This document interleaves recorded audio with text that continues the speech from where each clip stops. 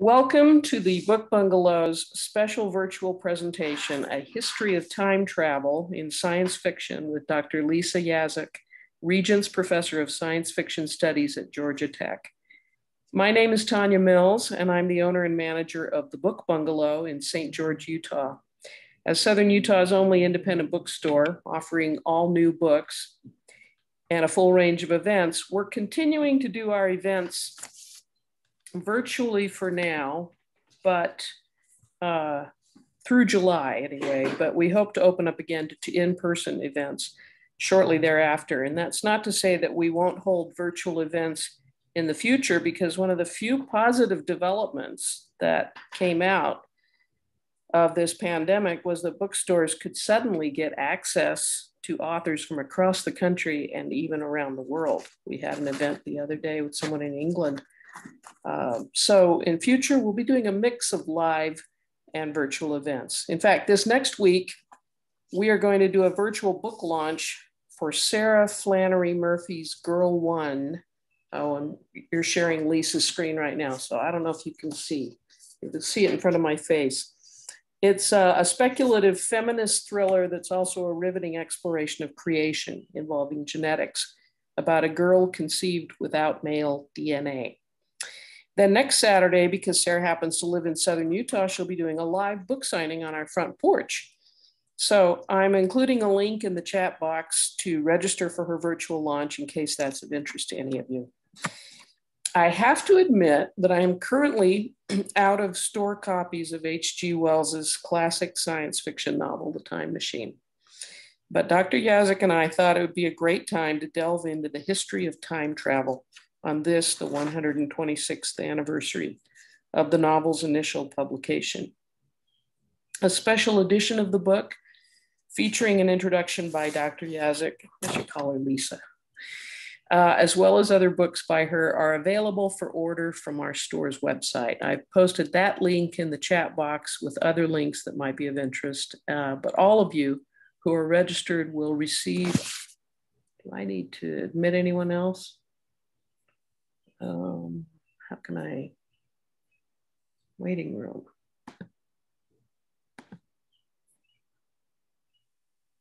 Well, I'm not seeing how I can admit them. It says there's 2 in the waiting room. Oh, well. Where was I? All of you who registered will receive a follow-up email with these links again, as well as the YouTube link to the recording of today's presentation as soon as the video posts on our channel. And finally, as a housekeeping note, let me point out that our store policy forbids harassment of any kind. So anyone who posts or says anything that could be deemed as harassment will be removed from the event, but I doubt that will happen. I haven't had it happen yet.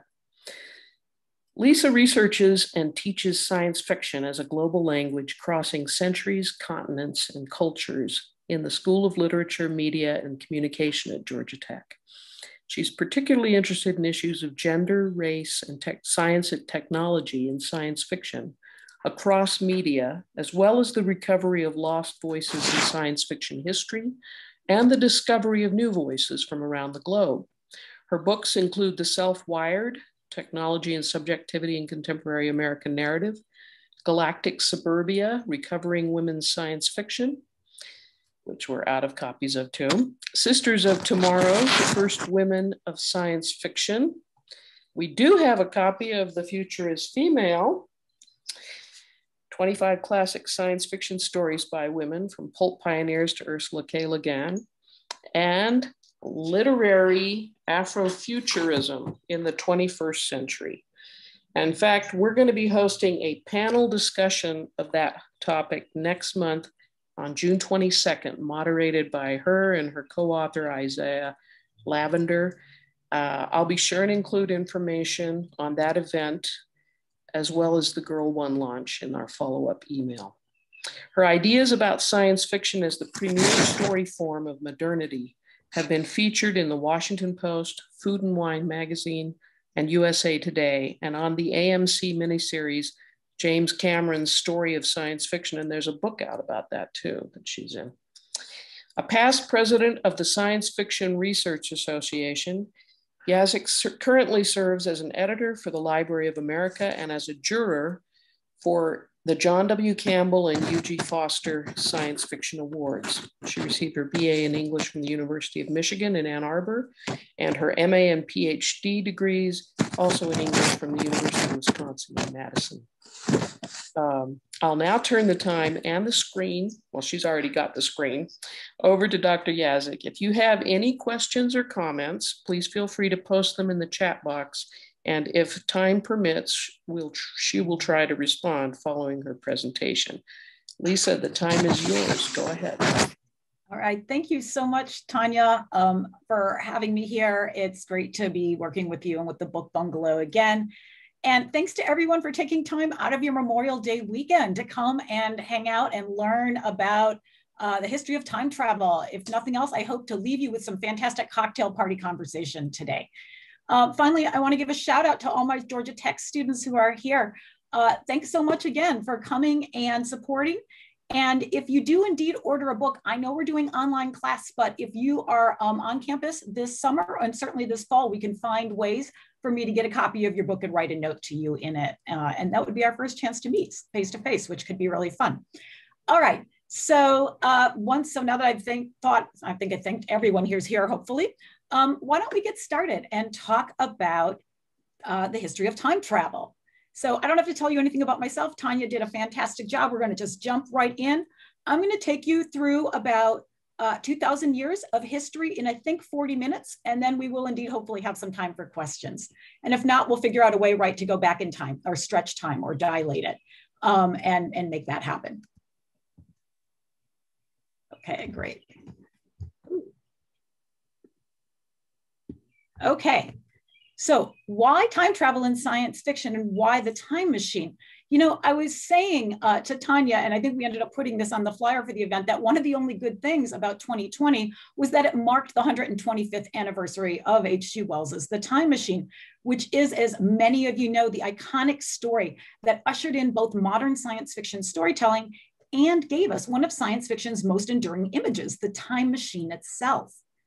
Now, later in life, Wells was very quick to dismiss the time machine and a lot of his early science fiction as sensational writing with a dash of social theory.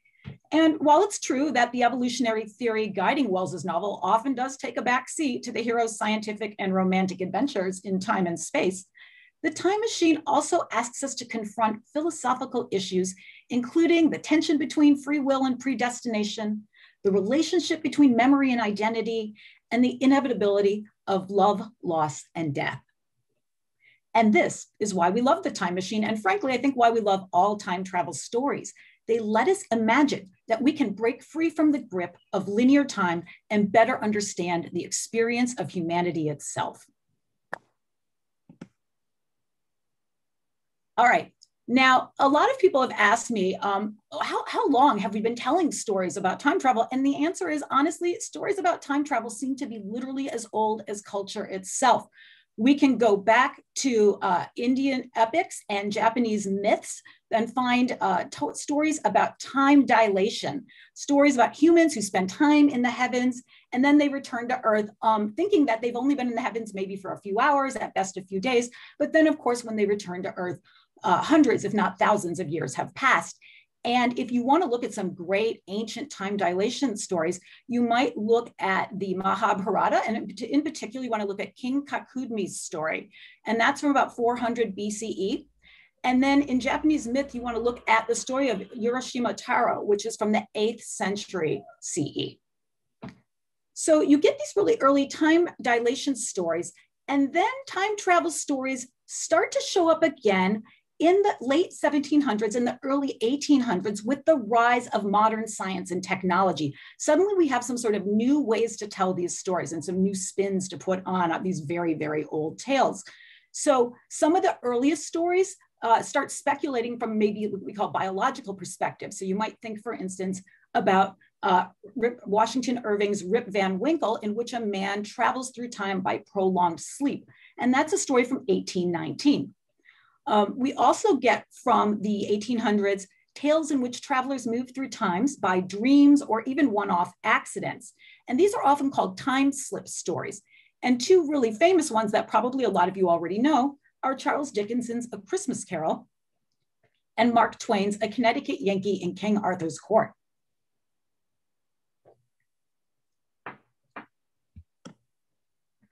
Okay. So we start to see more and more time travel stories over the course of the 1800s. And then suddenly at the very end of the 1800s, around 1880, there's a real boom. And all of a sudden there are literally dozens of people writing these kinds of stories. Why does this happen at this time? I think there's a couple different reasons. The big one, of course, is that industrial expansion demanded the coordination of train and ship schedules. All of a sudden, we were producing lots of materials, and those materials had to be taken across vast distances. And if people didn't coordinate time in the same way, you would run the risk of really serious train yard and shipyard accidents with boats running into each other. Or conversely, you would have real shortages because things didn't show up in a timely fashion. So all of this basically culminated in the Time Conference of 1884, where delegates from 26 different countries met in Washington, D.C. to standardize the Earth's geographical coordinates and the length of the day. Now, optimism about the human ability to control time all of a sudden then is getting reflected in these stories about machines that literally move us through time. And this is the first time in recorded history we really see time machine stories. Not surprisingly, a lot of the earliest time machine stories actually revolve around clocks, such as Edward Page Mitchell's The Clock That Went Backward from 1881 and Lewis Carroll's Sylvie and Bruno from 1889. Other stories imagined that we might travel through time the way we travel through space in some sort of vehicle like a ship. And you see that in a Spanish story by Enrique Gaspar called The Time Ship from 1887. But of course, the most famous machine that's going to move people through time and space is H.G. Wells's Time Machine from 1895. And we're going to come back to that in just a minute. Okay, now, science fiction became a distinct popular genre with its own authors and editors and readers and writers and fans and critics in the early to sort of mid 20th century. And what you're going to see is that time travel stays one of the really favored themes in science fiction throughout that period. Now, artists in this era are going to use time travel stories for a lot of different purposes. Some are going to tell future histories of technology and society to get us excited about the things we might develop. Others are just going to give us exotic tours of faraway times and places because that's fun to read. And some people are even going to try to provide an education on the science of time travel itself. Now, like their predecessors, early science fiction authors touch on issues of free will versus predetermination. And this is often expressed through stories about what scientists in the 1960s would eventually call the butterfly effect.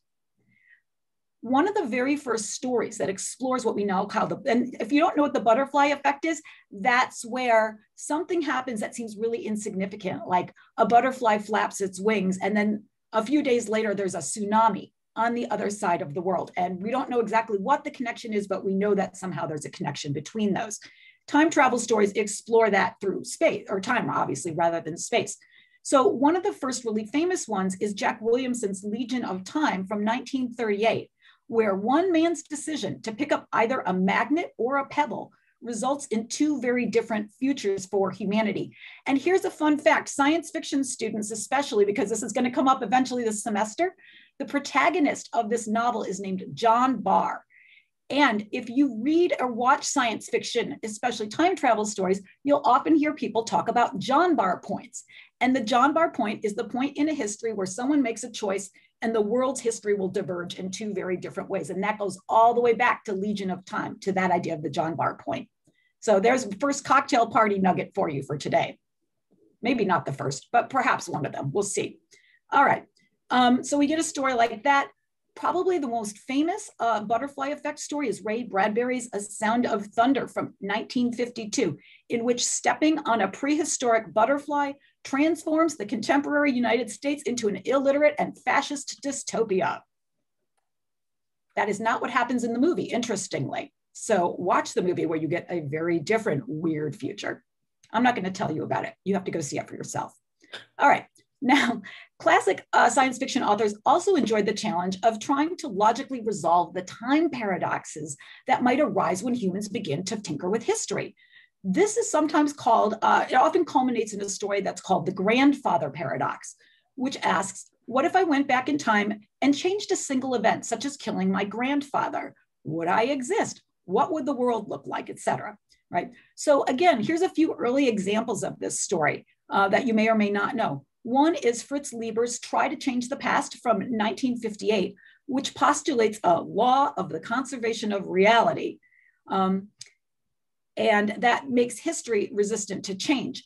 Another great example is Robert Heinlein's All You Zombies, which I'm not going to tell you the plot of because my students are going to be reading that later this semester, and I don't want to ruin the surprise for you. Just suffice to say that it is a dizzying tale of a time cop who is going to travel through multiple points in history to essentially recruit himself into the time cop order. And me telling you that tells you zero about the story, let me just tell you. For those of you who, I see Tanya is laughing, you know this story, I assume. For those of you who prefer a visual version of it, I would check out Ethan Hawke's Predestination, which is the same movie. And one of the few times that honestly, I think a movie does just as good as the print story at telling the story. Oh, I don't know if you think that. In fact, I'm going to even go out on a limb and say, I think Predestination solves one of the actual problems in the Heinlein story. And that maybe it's a tiny bit better for that. I would love to talk about it more, but again, we are not going to talk about details because I don't want my students to not be surprised and have the fun of reading that particular story. The one thing that I will note that's really interesting in these stories, in time cop stories, it's okay to change the past. We often tend to think that time travel stories are always about, oh, we can never change the past. And that is often true in butterfly effect stories. Butterfly effect stories do tend to be very negative, but time cop stories actually aren't. Usually in a time cop story, it's either, it's okay to change the past, either because it's going to do some sort of greater good in the future or because time is pretty malleable and it's hard to do much damage to it anyway.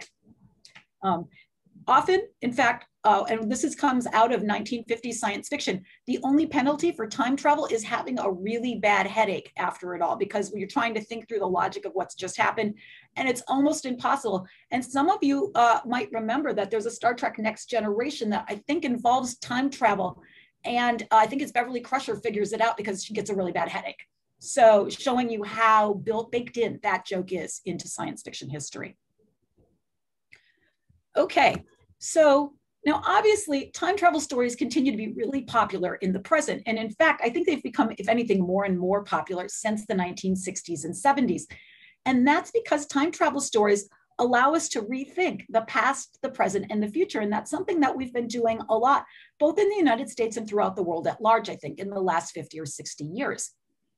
So as some of you already know, the 1960s and 70s was often called the new wave of science fiction. And this was an era that was where science fiction was marked by an increasingly sophisticated literary style, increased interest in politics, and an explosion of new voices in science fiction, many of whom turned to time travel stories as a way to do social and political commentary. Also to still have fun, believe me, we're still having a good time with our stories. One thing that's really interesting that happens in this period is that the number of women in science fiction doubles. We go from about 15% of the community being women to 30%. And women are very quick to adapt this story as a way to stake claims for women in the future imaginary. So for instance, Marge Piercy's Women on the Edge of Time and James Cameron's 2 Terminator films, both of which were heavily influenced by his then wife, Gail King, are stories about everyday women who encounter time travelers and realize that they, as everyday human women, have the power to make choices that will make the future a better place for all. And some of you might remember there's a famous scene in the second Terminator movie when Sarah O'Connor carves the words "no fate" into a table. And it's the moment when she starts to realize that she doesn't have to play by the rules everyone's been telling her she has to play by, that time is much more malleable and she has a lot more power than she thought, right? This period also sees a new generation of Indigenous and African American authors begin to publish time travel stories. And these stories are going to represent history in new ways. So while women are often staking claims for themselves in the future, authors of color are asking us to rethink the past as they're staking claims for themselves in the past. Two really awesome stories that everyone should go read just because they're super great stories under any set of circumstances. But that really reflect this new trend from the 70s are Gerald Visner's Custer on the Slipstream, in which a modern bureaucrat becomes unstuck in time and realizes he is the reincarnation of General Custer. Another amazing story, of course, that many of you will already know is Octavia E. Butler's Kindred from 1979, which is literally, or not literally, but very much a variant on, and I think even a kind of reversal of the grandfather paradox. It's a story about a modern African-American woman who finds herself transported back in time to antebellum Maryland, where she has to help a young, violent white slave owner rape her free Black ancestor in order to ensure that her own family line will start. It's obviously a really tough story and a beautiful story, and again, something everyone should totally check out. And if you're not completely oriented to the print word, I would strongly recommend that you check out the graphic novel of Kindred by Damian Duffy and John Jennings. It is a beautiful, marvelous piece of work. Now, I know this is making it sound like there's nothing but super heaviness in contemporary science fiction.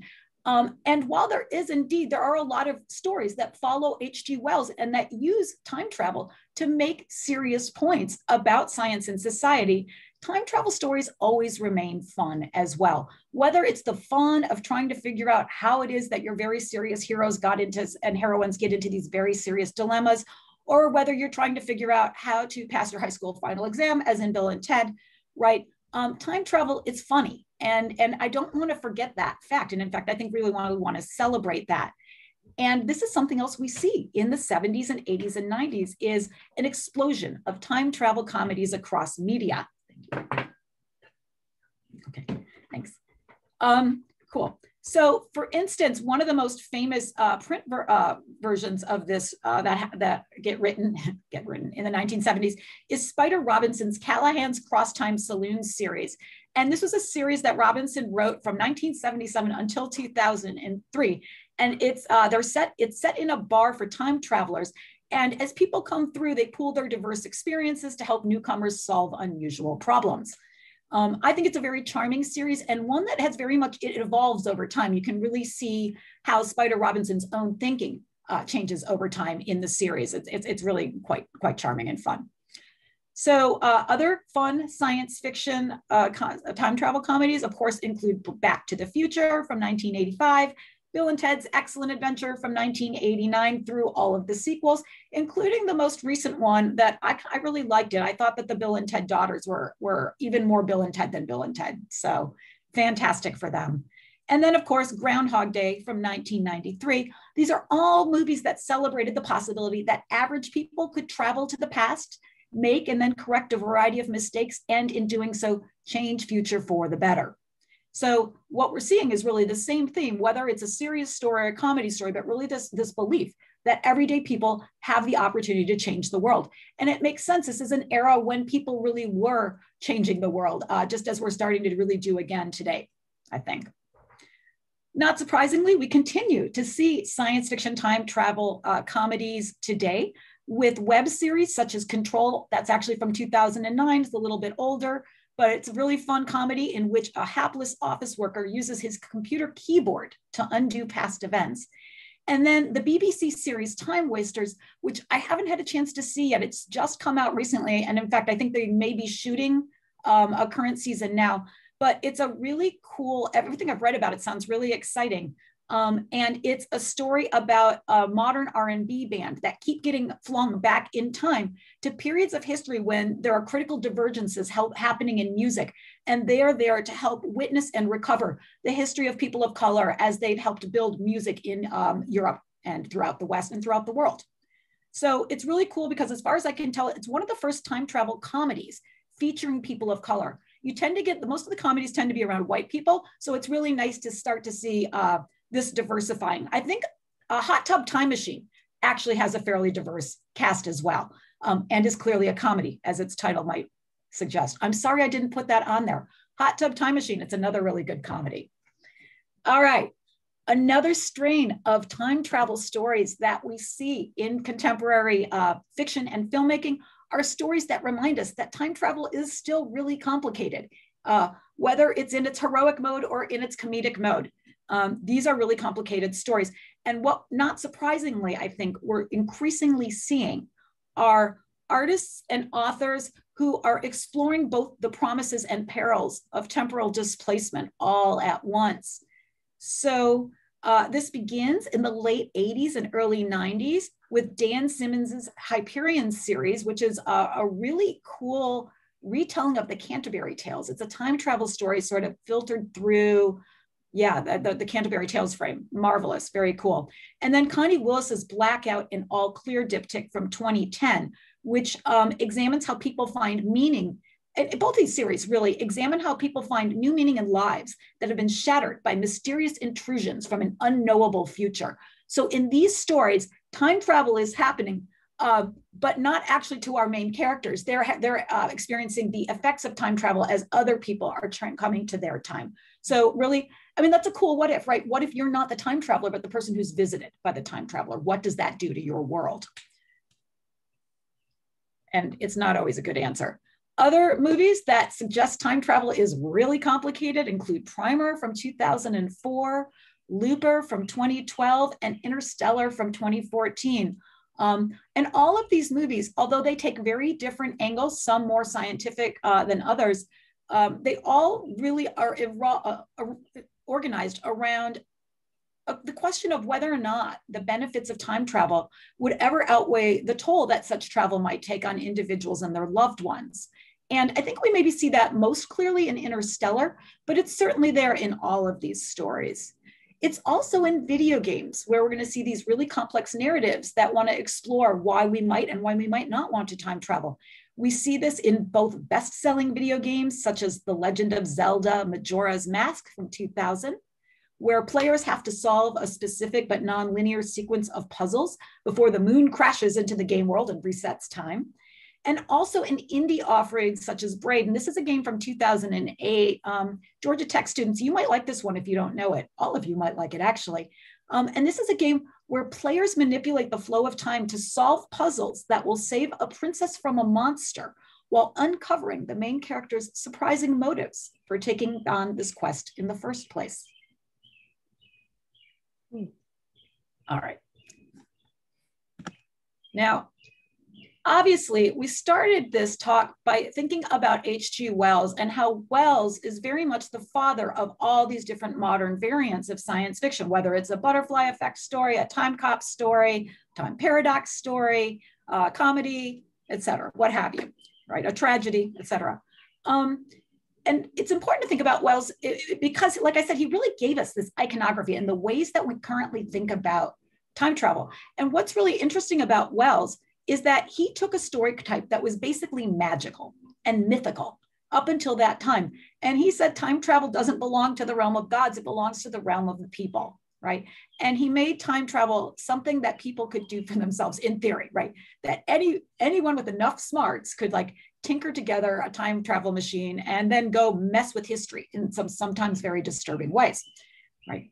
And in particular, as many of you know, Wells literally made his career on his time travel stories. He was not a very well-known author prior to those stories, but his very first publication was a short piece called The Chronic Argonaut from 1888, and he sold that to his college newspaper. He published it in his college newspaper.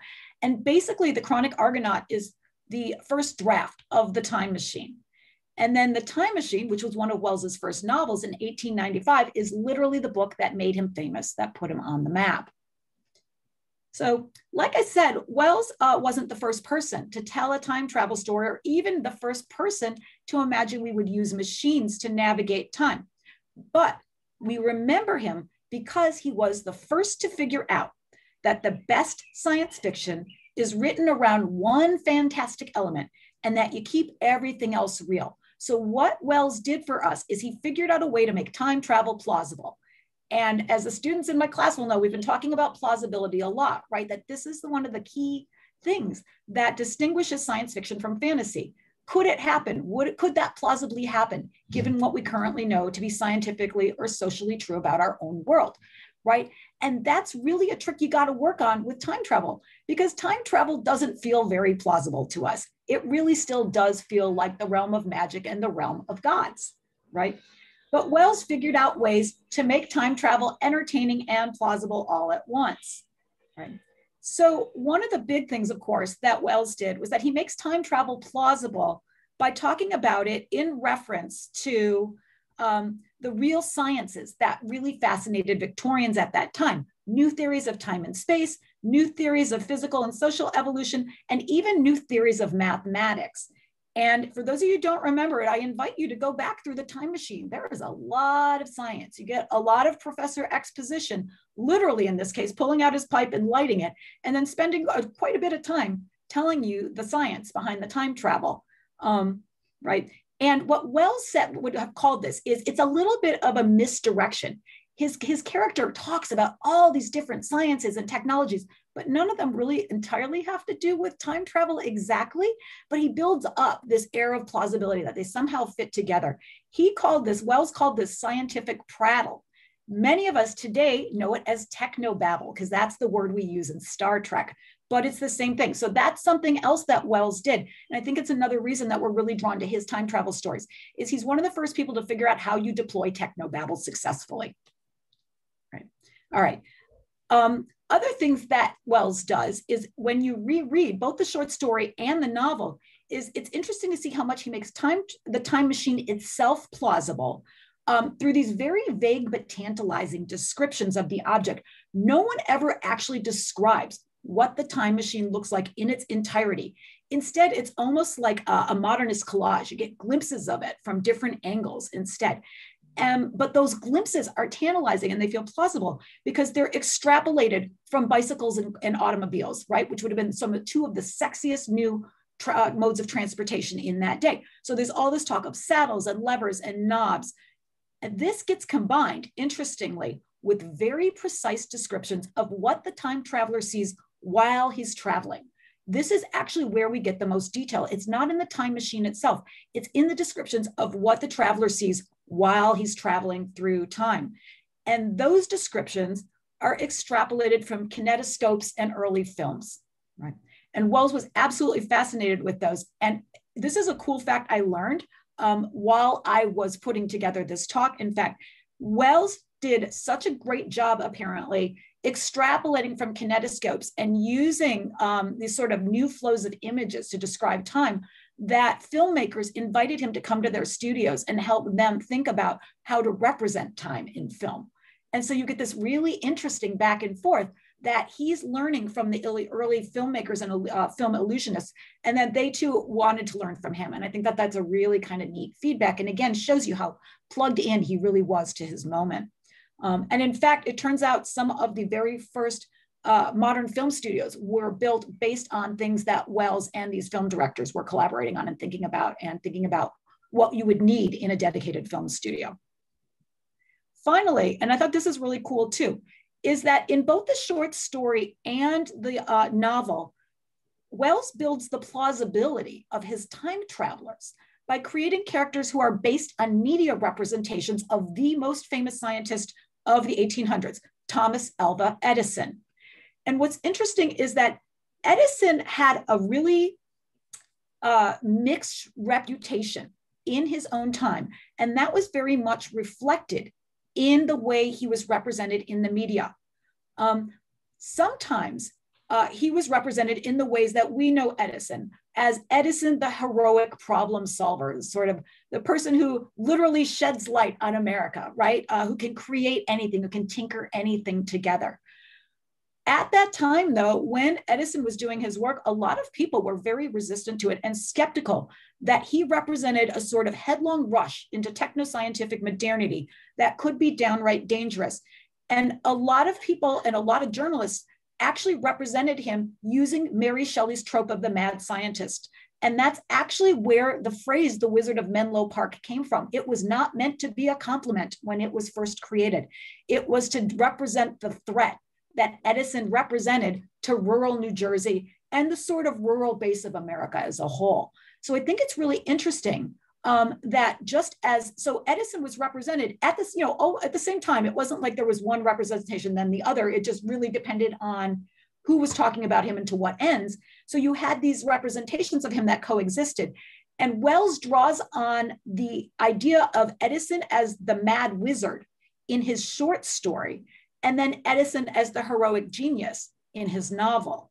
So when you read the Chronic Argonauts, you'll be really struck by how much the mad scientist he's described actually is looking like Victor Frankenstein. He's pale, he's withdrawn, he has the dark hair, he's all by himself. Classic gothy mad scientist, but then he's very much described in the same ways as the Wizard of Menlo Park. In fact, he literally, the first thing that he does before he builds the time machine is he electrifies his house. He puts lighting everywhere, and it gives the villagers like a collective heart attack, and then no one likes him, and it all goes downhill from there. And it's really Gothic. If you've never read the Chronic Argonauts, it's a very weird Gothic story, and it's a time loop story. And it's way more of a kind of ghost story than I had thought it would be. It's pretty cool. All right. Now, The Time Traveler, the novel, is, as we all know, definitely written more in a sort of heroic strain. And in this case, the time traveler, who suddenly becomes no longer a pale, dark-haired foreigner, is suddenly a blonde, happy, healthy, ruddish British gentleman, right? And a gentleman tinkerer. Right. So, and becomes very much the British version of Edison as a problem solver. And when Wells creates that particular time traveler, he's giving us one of science fiction's very first heroic scientists, right? Mary Shelley, all the way back in 1818 with Frankenstein, gave us our first mad scientist, our really classic one, right? That we still use today. But the heroic scientist doesn't really show up in full-blown form until Wells gets his hands on the genre. You have a version in Verne, Jules Verne, of course. You have the creative engineer, right? A man who can tinker together any kind of machine. But what's really cool about the time traveler isn't just that he tinkers, but he theorizes. And he has big theories about time and space and action and things like that, right? And for those of you who have read the novel recently, you may remember that things don't quite go the way the time traveler hopes they're going to go. And it's kind of his fault things don't go quite the way they're going to go. But he comes back to our present and makes this declaration that even though he doesn't know if he can go back and sort of fix the problems of time and space, he's going to go do it anyway, because it doesn't matter if he wins, it's the attempt that counts. And that is the heart of science fiction, my friends. Not, oh, I can make the thing that saves the day, but I can try it. And that's the attempt, right? That really matters. And that is, again, I think one of the reasons we really love the time machine is not just because of the cool machines or the amazing love story that spans thousands of years in time and space, but that ultimately it's a story that says even when the odds are against us, we keep going and we try. And I think that's pretty cool. And that takes us, everyone, to the end of my presentation. Thank you so much. What I do have here for people who are interested is a list of recommended time travel texts. I could think of so many things I wanted to talk about with you that I didn't get a chance to. So I've put them in here for you, and I have tried to branch out and give you stories from all over the world, because that's one thing I didn't get a chance to talk with you about. I really focused on Anglophone stories, but we are seeing time travel stories all over the world, as you might expect. Everyone likes a good time travel story for sure. All right, and that's it. Thank you. Thank you, Lisa. And believe me, I will be sending you the link to the YouTube recording so that you can pause it on this and write down, copy her list. This is tremendous. Maybe you could stop sharing your screen for a minute. Yeah, okay. I don't know if there are any questions in the chat. Chat. I put my links. Oh, Carlos asks, could you comment on the recent movie Tenet? Does it fit any of the tropes? Okay, so first of all, Dr. Morbius a mighty crow machine is a mighty machine, but you know, with great power comes great responsibility. And don't forget about those monsters from the It. Just as bad as any pesky prehistoric butterfly, if you ask me. Carlos, you know, thank you. This is a great question. And I'm so embarrassed because I have not seen Tenet. So we are going to do what professors always do when they are in a corner and have been asked something that they don't have an answer to. Now I'm going to turn it around to you. Based on what we've been talking about here today, or what I've been talking about so far, what do you think? Does it fit like any of these story types I've talked about, or does it seem like something new is happening? Because there might be, and anyone, all of you jump in, anyone who's seen Tenet or anyone who wants to pretend they have. Go ahead and unmute yourself if you want to answer her question. I haven't seen it either. Okay. Can you hear me? Yeah. Hi, Carlos. Yeah. Oh, okay, great. So yeah, it's I just saw it very recently, and it's they spend a lot of time trying to explain their mechanism of time travel, which is negative entropy and all that, which I thought was original, but a little too confusing the way it got done in film, as usual. But I think I don't know. I mean, it was the typical hero trying to save the world. They realized that they're actually, I don't want to spoil it for everybody, but you know, the main protagonist is a time traveler as well. So anyway, I just thought it was kind of a new take on time travel, or a mechanism of time travel that hadn't been tried yet, or that I hadn't run into yet. Oh yeah, no, I've never heard of using negative entropy, but I love it. That's really great, right? And it sounds cool. I mean, it's already puts us firmly in the land of scientific prattle and technobabble, just right there, right? Like, and it sounds plausible because we all know what entropy is. The idea of negative entropy actually makes zero sense. I can see why it gave you a headache to think about it. I mean, maybe it makes sense in a way I can't think of, but I don't know. I'm not getting that either. But it sounds like it's right. It's a time cop movie. Yep. I'm looking up the, right. Yes. So I'm looking up the plot summary right now, which is the other thing we do when we don't know, don't necessarily know what the story is, but right. It is a time cop story. And right. So a secret agent is given a single word as his weapon and sent to prevent the onset of World War III. He must travel through time and bend the laws of nature in order to be successful on his mission. Oh, I like the bending the laws of nature part. I feel like that's cool. And you know what? That feels to me kind of like where Interstellar wanted to play as well, right? Because Interstellar really wants to think about the way the laws of nature, particularly light, the way light literally bends as it travels around black holes, right? Because that's the mechanism that they use there is time dilation. So, you know, I can see where it sounds like Carlos, did you see Interstellar? Does it seem like there's a similar vibe there? Yeah, and they're both from Christopher Nolan. But Interstellar, it's kind of, you know, time travel in space, but it's less about time travel in a sense. It's more about relativity and all that. This one is definitely a time travel, time cop movie, as you're describing. Yeah. So yeah. Okay. But I can see the connection for sure. Yeah. Mm-hmm. Yeah, so it seems to me like whereas Interstellar was him doing really the science side of science fiction, like really playing with how can we use science to drive this plot, right? And we even know, right, that they brought on a Nobel Prize winning physicist, Kip Thorne, onto Interstellar, and then that Thorne actually made real scientific discoveries while helping with Interstellar. So, because Hollywood has better computing power than his college does, which is crazy, but interesting, right? Someone says, yep, right. And it sounds like, that Tenet, right, is playing with the fiction side of this particular science fiction story, really playing with that tradition of time cop stories, and then playing with what science you're going to use to tell your time cop story. I like that. I like Jefferson's comment. It's really weird with folks traveling backwards while others go forward in normal time, so they intersect. Definitely gets the noggin jogging. So in Tenet, people are going in different directions at once. Oh, so it's like the hurly-burly of time travel stories, right? Because you have everyone doing that. You know, I think, again, that's very much a trend that we see right now. I just finished a few months ago, Annalee Newitz's Future of Another Timeline.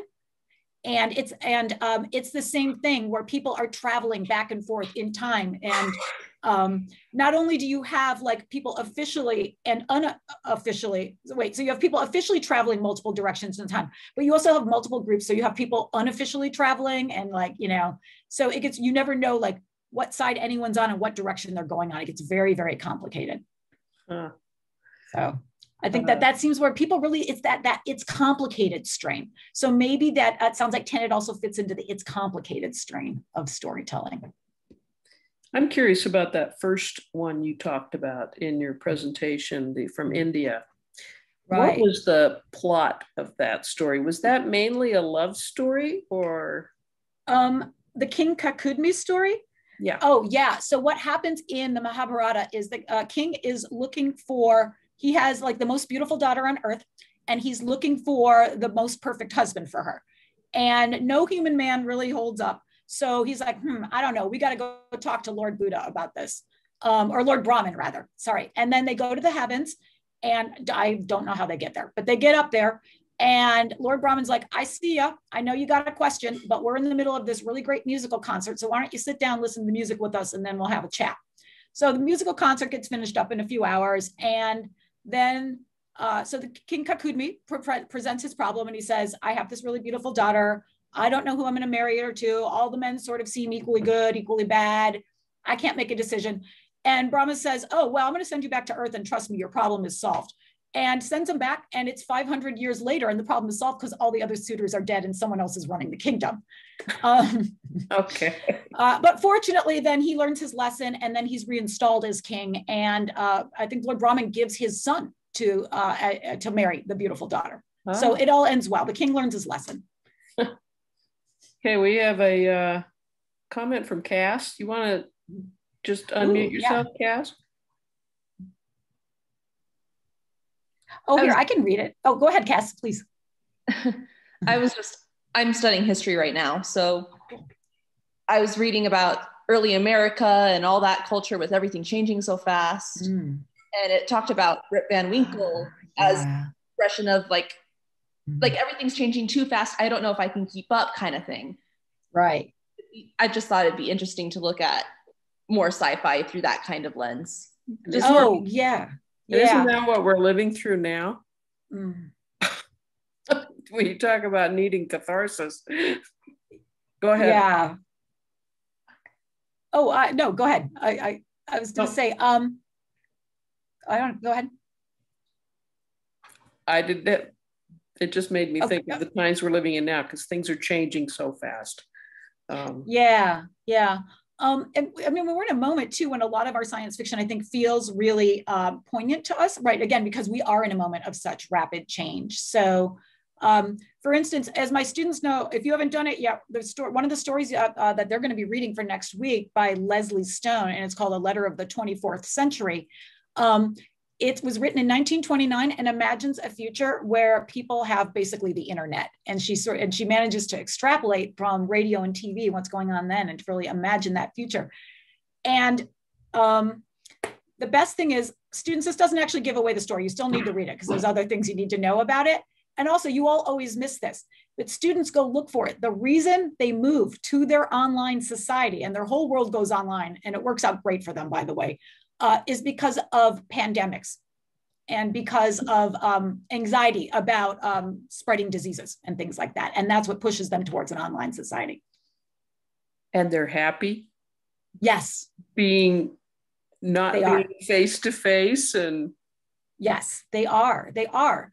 And they're happy because, I mean, you can choose to be face to face, but they're happy because all of their scientists can work together, and they've managed to eliminate every major disease. And they've figured out a way to make childbirth a pleasant and noble and fun experience, as opposed to the complex and difficult experience that it often is for people who give birth. And they have time to work out global modes of education, right? I mean, we've only been really living online for a year, right? We have no idea what happens in the past of her society. They're 400 years in the future. We don't hear the details. We just know that they get there eventually. And so I'd like to take heart that someone made it through the crazy move online. But I think it's fascinating, right, that she's extrapolating from the influenza pandemic of 1918, which she had lived through. And in fact, Stone grew up in Pittsburgh, and Pittsburgh was hit harder by the flu than almost any other city in America, in part because their mayor refused to mask and allowed very large holiday parades to happen all that summer. And it became super spreader event after super spreader event. And I've actually spoken with Leslie Stone's son, and he's told me about that. And he said that she's often spoke about that and how that influenced her thinking about the future and disease.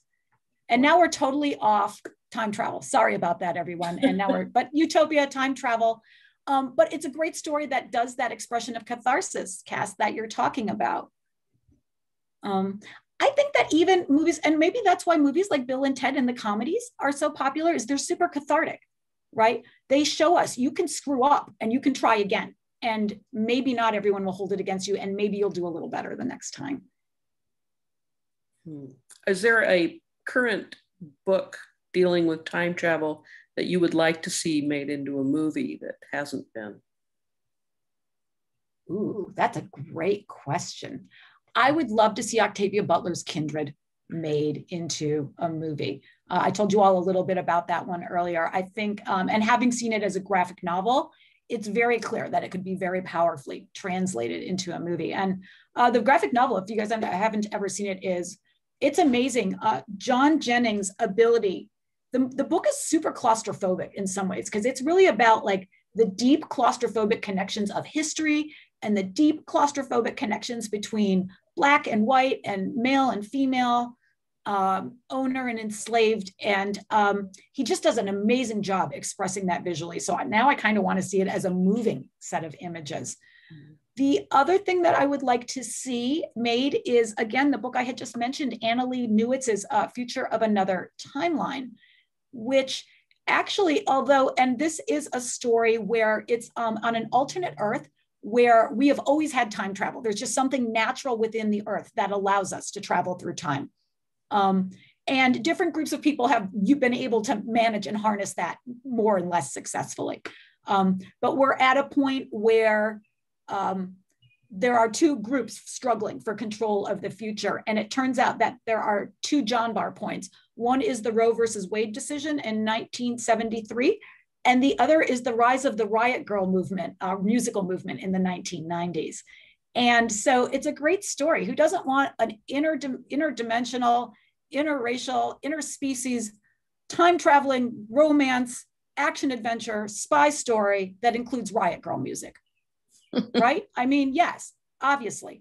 And in fact, what's especially cool about it is that in this alternate history, there's a band called Grape Ape. And they're pivotal to what's going to happen and which future will unfold. And for those of you who are interested, all of Annalee Newitz's friends got together and they actually formed the band Grape Ape, and they did a video, and you can go on YouTube. And the video is for the big song that the band sings. It's called I can't remember what it's called, What I Like About Girls or What I Like About You or What I Like What I See. But it's marvelous. And Annalee Newitz's partner, Charlie Jane Anders, actually does a turn in it. She's the bartender. And it's really fun. And everyone is clearly having a really great time. So what's not to like about a book that already has its own video? And once I've seen the video, now I need the whole thing turned into a movie for me. Yeah. Carlos says, another great deco. This is How You Lose the Time War by Amal Mohtar. Yes. Oh, that is such a great story, Carlos. Thank you for reminding everyone about that one. Right. And that one, didn't that win either a Hugo or a Nebula? I believe it was certainly nominated if it didn't win, but that's a fantastic story. And again, this is about two time agents, right? If I haven't read it yet, but I understand it's about two time agents who do not have the same goals, but are working sort of at cross purposes throughout history and end up developing a relationship. I'm getting a lot of good feet. We're opening up a new special room in our bookstore for time YA, travel, fantasy, science fiction, and I need to increase my stock. It won the Hugo. Oh, yes. Thank you, Jivan. Amal El Mohtar. Okay. Yeah, wonderful. Amal El Mohtar is reviews science fiction for the New York Times, which is really wonderful. As a lot of you may or may not know, the New York Times has always reviewed science fiction, and it has often seemed to do so without any understanding of science fiction, historically speaking. And so it's been really nice in the last few years to see people like Amal Mohtar and Nnedi Okorafor doing writing and review. And so people who are really in the genre and at the cutting edges of it and who know what's going on. So I think she's really wonderful. That's great. Yeah. Does anyone else know any good time travel stories? Yeah, everyone, put in your time travel stories.